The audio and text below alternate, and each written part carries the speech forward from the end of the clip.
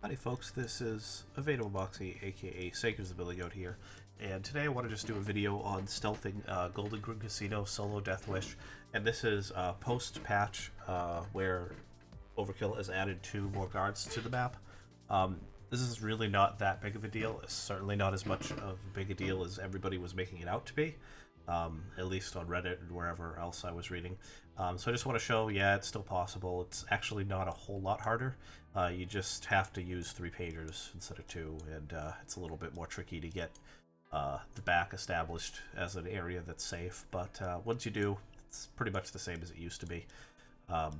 So for favors here, with the inside help, I get pretty much everything done here, except unlock doors, because that's pointless. But I get unlock cage doors, I set my guitar position to here, and I disable metal detectors because it's only 1 favor. And one time I did accidentally set off the metal detectors after telling Virus that disabling the metal detectors was pointless. So from now on I pretty much kind of have to. So basically for this map we have 3 objectives. One of which is finding 3 pieces of the code. That can be done at any time in any order. The other 2 can be done in any order, but need to be done first in order to get to essentially the end game objective. And those 2 things are to find the blueprints in the archives, and to bring a USB stick from the server room to reception and back. And we can actually do those 2 in any order. You can do the USB stick first, or you can do the archives first, whatever you want. And at the same time, you can get the code parts whenever you want. So because of this, we're going to kind of plan this out to reduce the amount of times we need to go back and forth here. That's kind of what this setup is designed to do. So at the start, we're going to start out front, and the first thing we're going to do is gather intel on what the locations are for the bottle, so that later on when we need to poison it in the end game, the final objective, we'll know exactly where we have to go, because we don't want to be wandering around looking. So there's 3 places that we might need to go for that. The first one is the pool bar, which is right here. The second is the top of the VIP area here. And the third is actually inside the VIP area. Now, inside the VIP area is also where one of the parts of the code will spawn, because we're getting Heartbreaker and it guarantees the spawn there. So it's kind of 2 birds with 1 stone. We're also going to have the sleeping gas will be wherever the guitar case position is. And this kind of matters a little bit because you may not want to mask up immediately. You might decide that you want to mask up in back so that you can use your casing mode to get back more easily, but that kind of varies depending on the person, what they prefer to do. The way that this map works is that you've essentially got a big loop that goes through, because a large part of the map is just simply not safe. So essentially you'll be going here, you could cross here, come back around here, into the back areas here is all safe, and back around. That's essentially the areas that we can go to. We can't go anywhere in the middle, and we can't cross over toward the front. We have to cross over toward the back. To get to the 2nd floor, we have either the front stairs here or the side stairs here and here. But we want to avoid going to the 2nd floor as much as possible. We'll need to do that at least once, possibly twice, depending on where the bottle is and how the exterior stairs spawn. These stairs here and here have a chance to not spawn on Death Wish, and if they don't, it kind of sucks, but that means you have to use the interior stairs to get above the VIP area if you end up having to go there. So that pretty much describes what we have to do. I know it's a lot, but I'll go over more once we actually get into the game. I don't want to spend too much time talking about it. I'd rather just show it, but this will just give you kind of an idea of the overall layout of the map and where you can go and where you can't. So anyway, let's go and start it up. So this took me about 3 attempts tonight to get this down. I pretty much know what I'm doing, but unfortunately on this map, sometimes detection is a little iffy, and sometimes you get bad luck. I made it fairly far all of the times that I tried it, but this run, everything kind of worked out for me. So first thing that we're doing is just kind of scouting out, looking for the bottles, finding out what they are. So we see that there's a pink bottle over on the VIP side. And now we're going to check the bottle over on the pool side.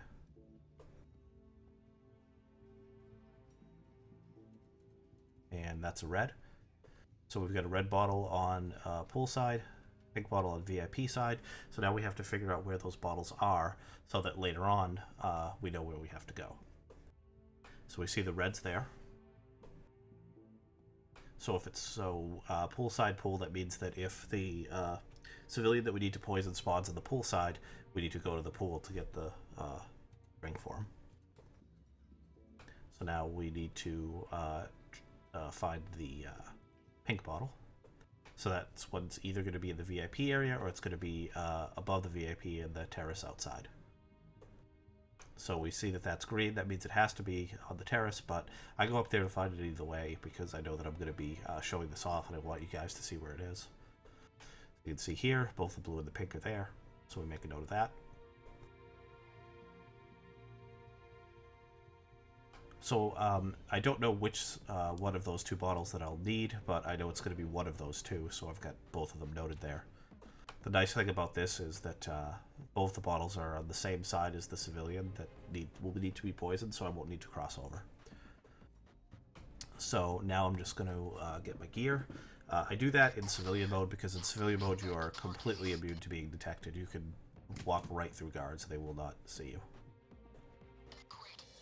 And here I decide to mask up immediately rather than coming back for the sleeping gas, and it actually turns out to be a bit of a mistake here, as you will see in a moment. One of the big things about Payday Stealth is patience, and we're about to learn an important lesson in patience. So while I'm here, one of the advantages of masking up is I can get that body bag right away. So I see, oh, look at this, there's a guard walking exactly where I need to go. I need to get back in that VIP area where that guard is, but I can't go there because there's a guard there. So I have to wait.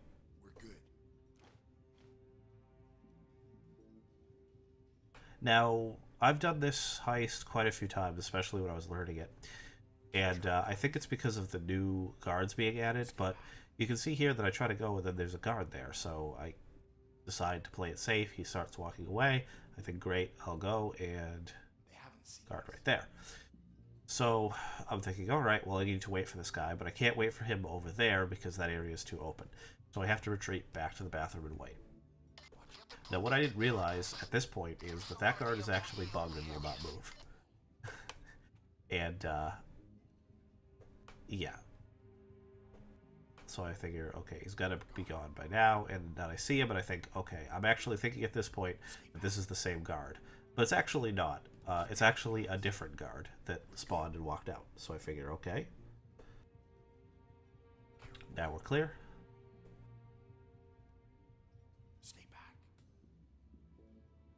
And this is something that I've done this so many times, and this is the only time that I've been sitting here 4 minutes into the heist and still haven't made it to the employee-only place. So that guard goes there, deciding to troll me. About 9 times out of 10 you can get behind that guard and make it, but I decide not to, and it turns out it was pretty smart because he turned around. I'm hoping to go up the stairs, but no, he goes back to the area that I need to go. So now we're waiting again.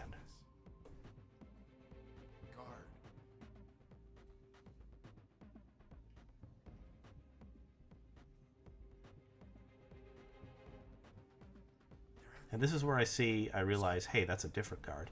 And that's when I start to think, hey, that guard hasn't moved in over 2 minutes. He's probably bugged. So unfortunately, this means that I have to kind of do a risky maneuver here because he's stationary under a camera. That means there's no way to kill him without ECMing. And I do need to kill him. I can't have him blocking that entire area the whole heist. So I do a pretty risky move here. Once I get a chance.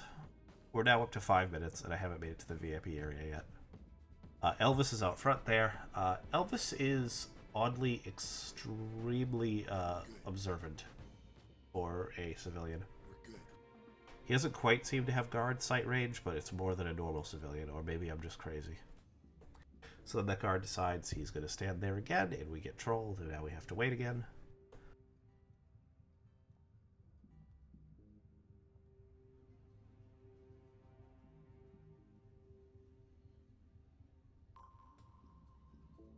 And finally, I decide, screw it, I can't wait any longer. We're going to just go for it.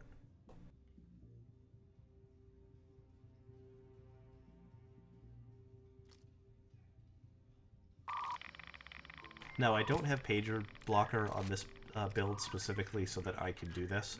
If you have pager blocker, this becomes a lot more tricky. You can still do it, but you need to time your ECM wearing off with looping the camera so that you can answer the pager during a camera loop and then get rid of the body. So it's not impossible, but it's just a lot harder. Pager blocker is typically not that good for general use stealthing. It's really more for ECM rushing. So I don't get it on my normal stealth build.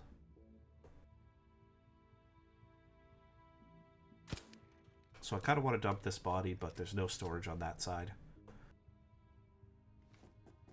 So now that I've finally done that, I decide to go for the server room. I usually like to try to do the USB stick first.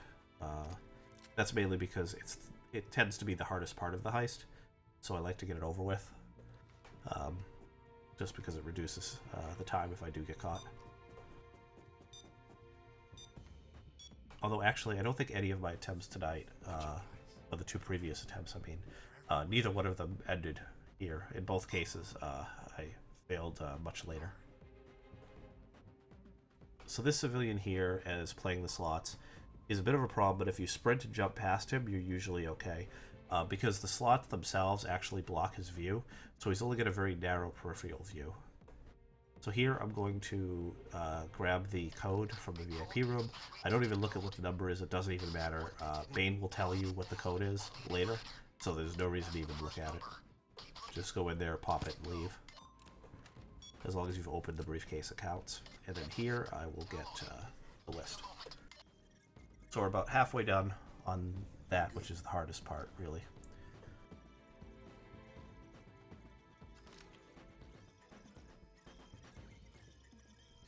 And I loop that camera because I like to be able to pause in this doorway. And if you're in this doorway here, and you can see here that I actually see Elvis is there, so I just decide to wait. If you're in that doorway, the camera will see you, so you can't stay there too long. So I like looping it because that lets me sit there, which is a good spot to look out from without worrying about the camera.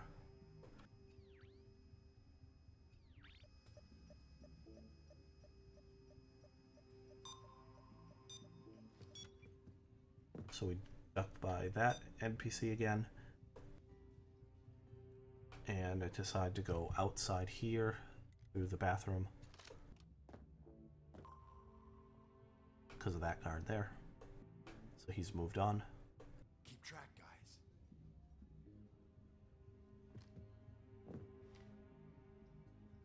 Stay back. And now we need to get back to the server room. We just want to make sure it's clear, and there we go. USB stick is done. So now I need to do the code from the locker room, and I need to do the archives. So the archives are right here, so I decided to get that done. The archives aren't too bad. The cameras really shouldn't catch you because they're stationary, so the biggest threat is the civilian. Here, if you are the host and you angle yourself just right, this cleaning cart will block the camera, and you can get that shelf there. So the main thing that you kind of want to do is just know where the NPC is. She moves fairly quickly, and then just explore the areas that she's not at. It's really that simple. If you're not solo and you've got plenty of ECMs, because you're like a 4-man, you're not going to need 8 ECMs, you can just ECM, kill her, bag her body away from the cams, and then you've pretty much got free reign of the place. If you want to be a little bit more risky, you can just shoot her in an area that's a camera blind spot. It's really up to you how you want to handle it. I decide to just kind of avoid her, because it's not too big of a deal. She's not that difficult to deal with. So I just wanted to see where she is. I saw her very briefly peeking near that pillar there.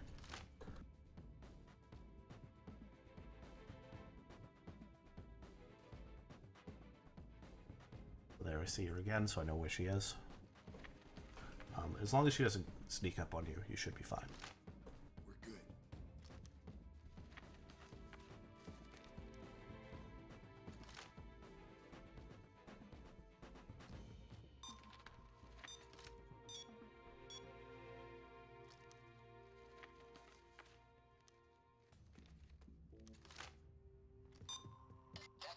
There we go. Get the blueprints.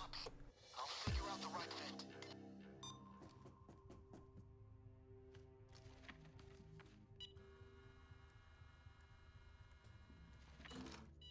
Got it. I'll do a background check on this guy. Hang on. So now I need to poison the drink, and I also need to do the Okay, got him. Name, social security number. and I also need to do the locker room. So it's always important to note what room number you get. If it's a room number that's 150 or above, then that's actually at the front end of the casino. If it's under 150, it's at the rear end. So I'll need to cross back to the front of the casino in order to get that. But that's not too much of a problem. So here, since that guard's blocking me, I decide I might as well get this done now. The C4 is right in there. Why does the green need C4? And this isn't too bad. You just have to be careful because when the guard is standing in the doorway, he'll see you in the locker room if you're doing the lockers. So I like to get these done first because these are the safest to do. And thankfully here, I get lucky. Keep track, guys. Find a guest. Remember, he's a slot machine addict. So just wait for him to stare at a wall, and there you go. So I've got two of the three. The third code is very easy to get. It's in the manager's office. It's not guarded. So I've basically got the code. So now really it's just poisoning the guest. And here I see this guard decided to go into a camera blind spot, so I take him out. Taking out these guards really helps, but the main issue is that there's so many cameras in that area that you really need to wait until they're at a good blind spot, and in this case this guy was, so. Now I've got two guards down. I really need just one more, and then I've got this area safe.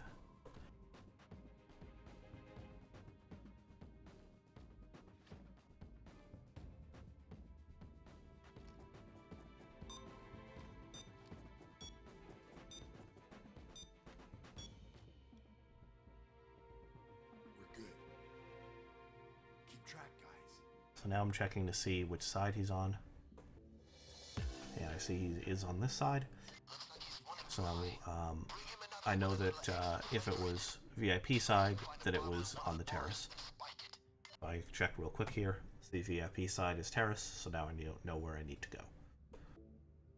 And I've got a few options to get there. I could use the stairs that are right next to it. I could use the stairs that are in the rear here, outside the bathroom, or I could go through the casino.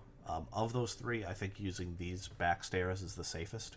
So what I'm doing here is just hiding in there to proc Sixth Sense, so I know when that guard leaves. We're good. And I'm just going to shadow this guard until I can get past him. Keep track, guys.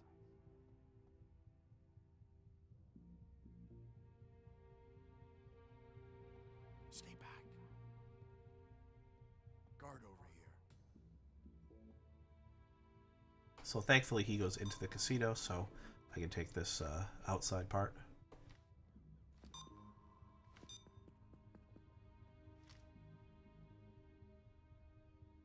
Fill his glass. Once he downs it, well, he's going to lose it. Getting back down is significantly easier. You just have to make sure that you're not jumping down in front of a guard. That's why I kind of look around first. Cell number. Let me call him. Try and distract him. Get ready to fill his glass. Got a guard. There we go. We spiked it.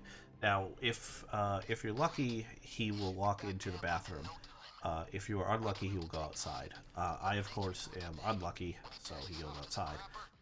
This isn't too bad, though. The worst is if he goes into the pool side and decides to walk outside around the pool, because there's a lot of guards.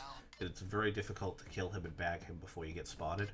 So if he spawns on the pool side, you need to be in the bathroom ready for him, and you need to kill him as soon as he goes into the bathroom, because if you don't, he'll walk outside. For this, it's pretty much impossible because he walks straight outside. But for the pool, he will walk through the bathroom to go outside, and then you can kill him there. So I want to make sure that there's no guard there or other civilians, so that's why I'm standing here. Just waiting to proc 6th Sense. But I don't see anybody else. So this is where, again, patience becomes important. That guard is facing there, looking at him. I don't know which direction he's going to go, but as long as he's there, I cannot kill him safely. And unfortunately for me, he decides to go hang out with the civilian.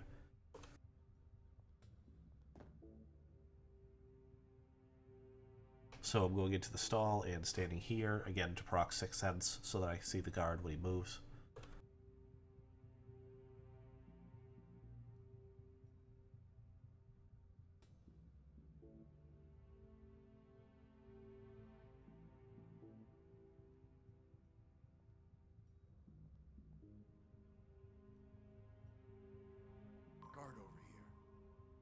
Now he is leaving, but unfortunately, I see another civilian. Watch it, guys. Kind of lucky that I spotted her. Watch it, guys. So now I know it's clear for guards, but I don't know if that other civvy is there. So I decided to give it a little bit of time. She'll probably just walk up the stairs and back into the casino. And since I'm watching here, there shouldn't be any other guards coming. So I'm really hoping that this guard walks away, which he ends up doing. This gives me the window that I need to pop him and get the key card.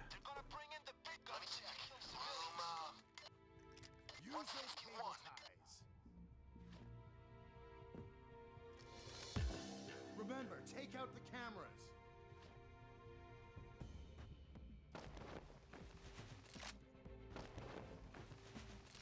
And of course we refill our body bags, and now I have to get to the front of the casino because that's where the 51 rooms are. All the 150 rooms are, I mean. But there was a guard right out there, so I kind of gotta wait for him to leave. Just more being patient. Got a guard over here. Got a guard. We're good. In general, I found it's much easier to cross over to the front down below than it is to go upstairs through these near stairs and then try to cross to the front of the casino upstairs. The civilian spawns upstairs are just a lot more unpredictable, and there's less rooms that you could duck into on the side. So my advice is to, if you get the front rooms like I did here, it's best to just wait for it to be clear and then take the same route, essentially, that you took to the reception area. So here I nearly get caught by that camera, but I moved quickly enough. And I see, unfortunately, Elvis is on the stairs coming toward me.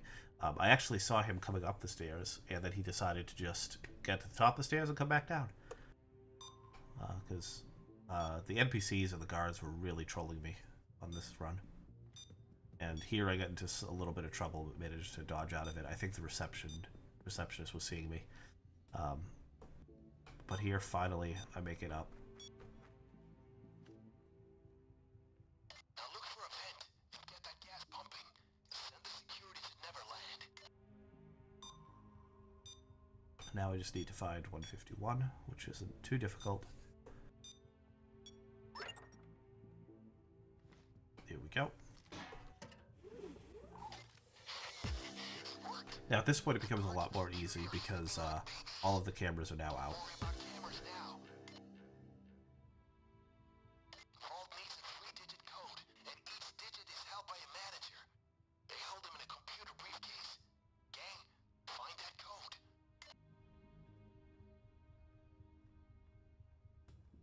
Just being cautious. I really don't want to mess it up at this point.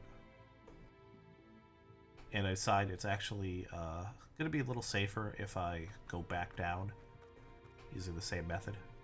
I also could have taken the outside stairs to get up there, but figured that would be a little easier. In retrospect, I think it would have been safer to do that. And we're getting trolled by a guard in our way again. They're everywhere.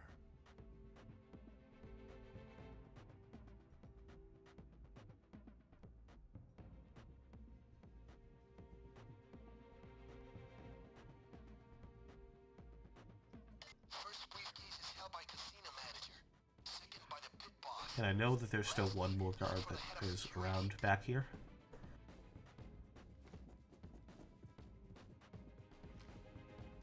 But I decided to grab this last part of the code first.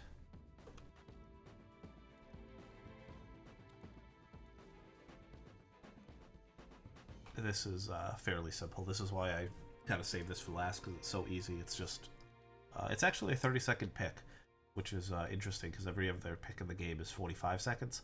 But that's actually because this vault only takes 41 seconds to drill with an improved drill. So if they didn't reduce it from the 45, it would actually take longer to pick than it would to drill. So I guess that's why they figured if you took safe crafting, you deserve to have 15 seconds of your life given back.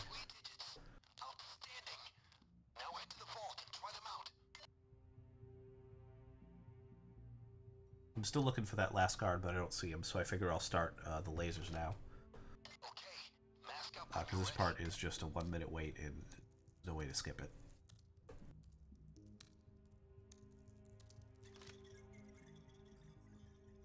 At this point, I'm mostly home free. I just need to tie up the loose end of the one guard, and here he is. Unfortunately for him, the cameras are down, so I can kill him wherever the hell I want. And pager him, and then it's pretty much smooth sailing from here.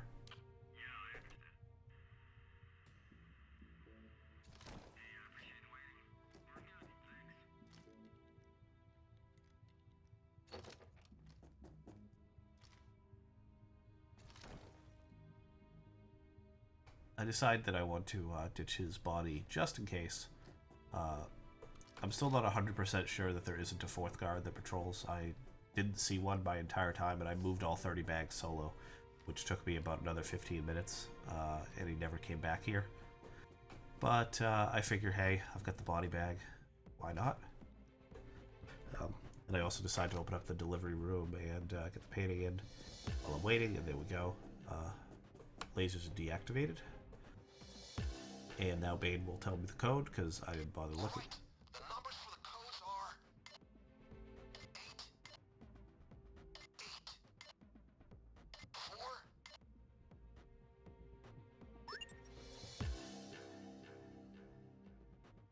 And there we go, we're in. Now I always drill this first, since I don't have silent drills. I've never had a guard come and screw me over because of the drill there, but I have had it happen for the drills on these doors, so that's why I get the keys for these. That's also why I bagged that guy up there, just in case a guard does get lured.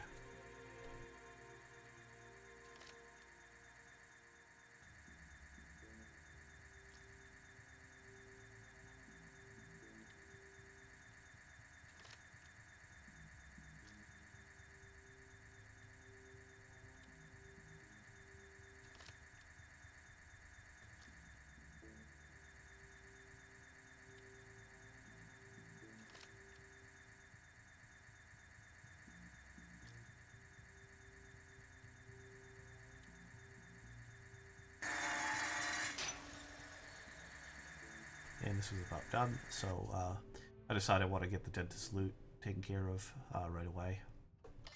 So for these lasers, I found that lasers, not just this one, but the big bag lasers and the lasers on go bag all follow a pattern in that there's a set number of instances of the lasers, and there's always 2 of them that are safe.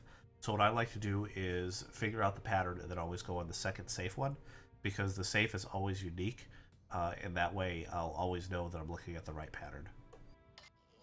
Other thing about those is that moving lasers, you can throw loot right through them and it's fine.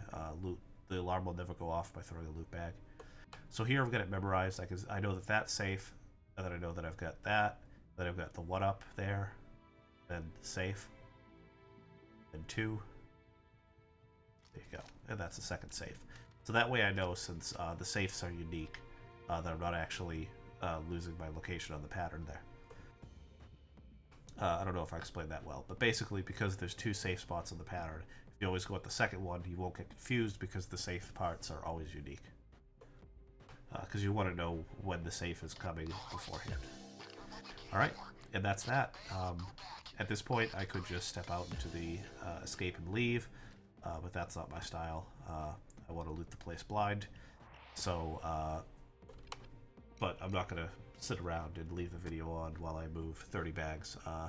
This actually finishes up around the 40-minute mark, so I will just say thank you for watching. I'm going to cut to the end of the heist and show you guys the end screen loot and everything. If you have any questions or any thoughts, please leave them in the comments below. Thank you very much for watching, and happy heisting!